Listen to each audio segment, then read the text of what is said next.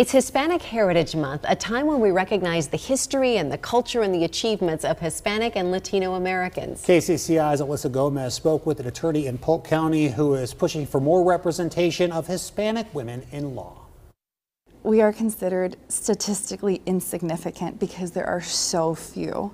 Eva Morales is an assistant Polk County attorney. A first-generation Latina, she's part of one of the most underrepresented groups in the profession. There wasn't an example of that, of someone who, with my background, who looked like me doing that. The American Bar Association says 5.8% of all lawyers are Hispanic.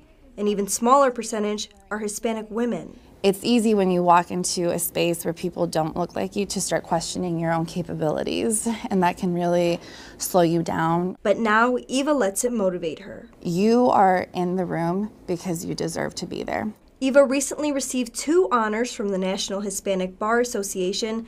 Its Noticias publication published an article she wrote, and she was one of 17 attorneys in the country chosen for the Latina Leadership Academy. She attended the academy last month. The speakers that they were able to bring in were just such good examples of what is achievable and attainable for us.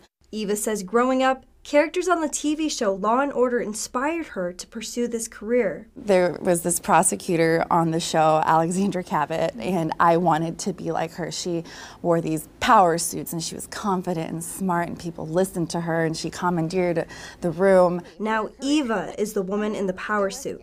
Through mentorship and representation, she hopes to inspire other young Latinas and underrepresented groups to pursue their passions. In Des Moines, Alyssa Gomez, KCCI News, Iowa's news leader.